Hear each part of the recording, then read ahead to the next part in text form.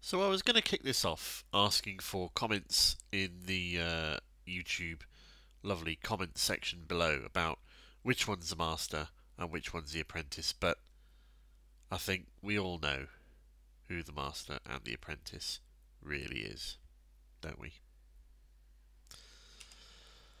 Hello and welcome to another results-focused episode of Unlimited Power TCG and the UK metagame. We'll start off, as we always do, with a brief look into the upcoming major UK events and significant dates covering for the rest of the year that we've got so far.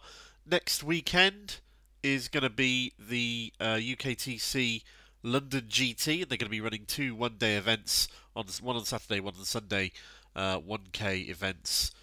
We don't know what size they're currently looking to be, but their capacity is enormous, and we know from their Leicester event a few weeks ago that they run an incredibly tight ship, so I'm sure that will go very well indeed. We are about halfway through the Store Showdown season for Shadows of the Galaxy Set 2. There's been quite a few of them this weekend, and there's quite a few still to go, which we're just showing on these slides here. As I've said previously, these dates are subject to change. These were dates that were made a few weeks ago, maybe over a month or so ago now, when this list was initially put together, so they might have changed. If you're intending to attend one of these and haven't already booked and been in contact with the venue, do get in touch to make sure that the one you want to attend is still running when you think it's going to be running. Following the Store Showdowns will be the three Planetary Qualifiers being held in the UK for Set 2 Shadows of the Galaxy, one at Patriot Games in Sheffield, one at Firestorm Games in Cardiff, and one at Mox in the Hole in Edinburgh. And then following those events in October, we've got the Spark of Rebellion reprint restock due around the Nebulous Time Holidays 2024, which we don't know exactly when that will be, but that is approximately like peak holiday Christmas season-ish. So I don't know, October, November, December, maybe January. I'm not entirely sure when that is supposed to go, but that's what we've been told. Oh, excuse me. Friday 1st through Sunday the 3rd of November is the date for the Twilight of the Republic Set 3 pre-releases. We've recently been told that stores running the pre-releases will be able to sell boosters from that Friday the 1st in store, so a week earlier than previously available. And if you're ordering online, those online shippers will be able to send you their stock that you've ordered so that it will arrive with you on Friday the 8th of November and no earlier. So I'm sure that's a good attempt to help support your friendly local gaming store, which is a positive thing and you should do. Oh, excuse me again. Moving on from there, we've got the tournament results that we've got for events that have taken place this weekend. I've got 4 sets of events results for you here and now today. There are a few more events that have taken place. I know that a friend of mine took second place with an Afra deck, but I don't know anything more about that or which event he attended, so unfortunately that's been left off this one. Steve, make sure you tell me the results in full next time if you want to get shouted out, although you've been shouted out anyway, so clearly you don't need to do all these things. Board Game Hut in Southend ran their Store Showdown for Set 2 Shadows of the Galaxy yesterday, Saturday 21st September, as of time of filming. They had 12 players. It was won by a Kira Tarkintown deck. Second place was taken by a Ray Tarkintown deck. Third and fourth, not sure which way around they were, was a Bosk ECL and another Ray Tarkintown deck, which is a bit of a strange meta, because when you look at the rest of the field down there below, there is not a single Boba deck being run at this Store Showdown. What? Not a single Boba? Wow. That's interesting. Not sure what it says, but it's definitely interesting. Second event I've got to report on is Spellbound in London. I was there myself. It was great, although driving into London was less great, and driving out of London was definitely less great on a Saturday night. Don't want to do that again in a hurry. Unfortunately, Spellbound is a wonderful store run by an equally wonderful bloke. Hung, you've put a great store together. Chops on you, mate. Absolutely brilliant place. I met Hung for the first time at Dragon Meet in November, December, one of the two, 2023 last year, which was one of the first places doing demo games of Star Wars Unlimited, and we went to go and get the lovely shiny hyperspace Luke and Vader promos, and that's where we also met Rosaldo, who features in this top 8 list. So let's get away from my stupid little meanderings and on to the results that I assume you're here to hear.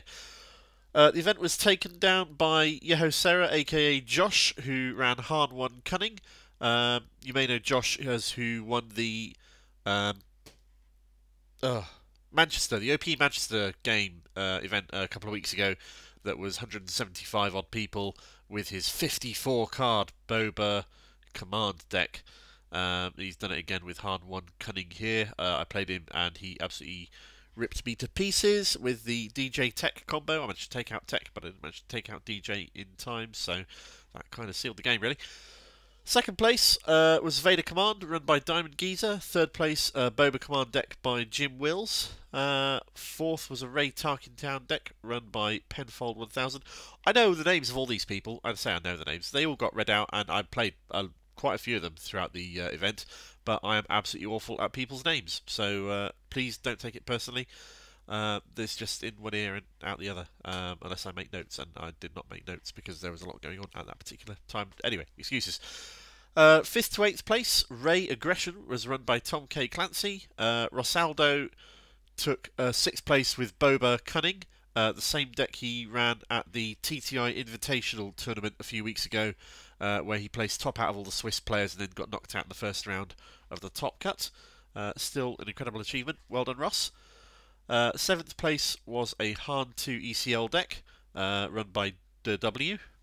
DW? Yeah, I'm going to pronounce that DW. I can't really pronounce it any other way.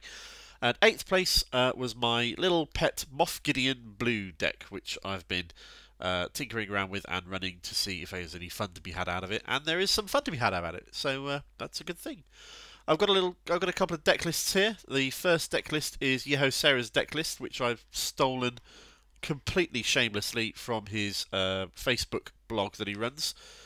So this was the winning list at Spellbound. Take a gander at that. Josh runs it incredibly well, as you would probably not be surprised to learn, and it was pretty brutal to face. But let's face it, I wasn't exactly running meta deck either. But then again, I'm not going to take away from Josh's victory. This was my deck that I was running. I'm going to be changing a few things in it before I play it again. Don't think... well, I think maybe we'll do a video on this and go through my thoughts and why everything's in there and how it all was to play, so as not to take up too much more time on this video, because I'm sure you didn't all come here to see a video about Moff Gideon. The third event I have to report on was Harlequins in Preston, which had 23 players, was run yesterday. Again, as of time of filming, was taken down by Gollum. Han 2 Vigilance took first place, second place, and third or fourth. I'm not sure which way around they were, because that was just that third and fourth were in there. And the other one was Iden Command. So I can't help but wonder if this is a reaction to Howie and his dominance in that area recently with Palpatine Blue. Maybe the local meta has reacted to try and keep him out of the top spot here. I see there's a Palpatine Vigilance in there. I'm not sure how he attended, but it's reasonable to assume that he did. You can take a look there and see what the rest of the field was, but that's definitely an interesting winning meta there. So congratulations, Gollum, for winning that one. Then the fourth event of the weekend I have the results for is Dice in Portsmouth. Thanks, Silk, for sending me the details here on this one. Appreciated. This was run earlier today. As of time of filming, it had 22 players taken down by Silk, or Darth Silk, running his Palpatine Vigilance deck that he's appeared to have moved on from or be trying out after top 8ing at the OPE Manchester event a few weeks ago. Second place, you got a Boba Cunning deck by Dankmaster85. Third place, you got a Boba Green deck from Chris Anderson. Fourth place, you got a Ray Aggression deck from Vortex. And then 5th through 8th, there's a Sabine ECL deck from Ian Hillman. Palpatine Yellow deck from Amy Duff.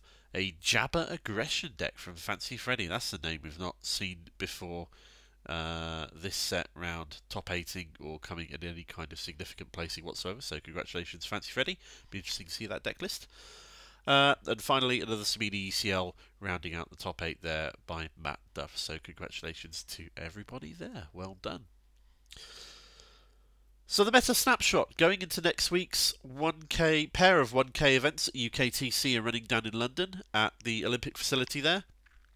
The top 60% of UK top 4, top 8 placing meta decks hasn't really changed significantly.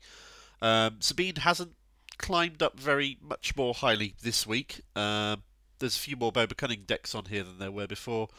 Boba Command, Hard 2 Vigilance, Boss Green, and Kira Green also in there. So there's a good chance that you may well be facing one of those if you're planning to do well at the UKTC event next week. And if you are, I wish you the very best of luck.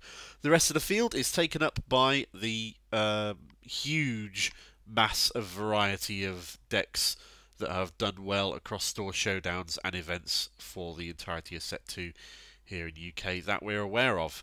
Obviously there's a few notable names that are not present in here in terms of leaders or leader-based combinations, but it looks like there's a pretty broad field there.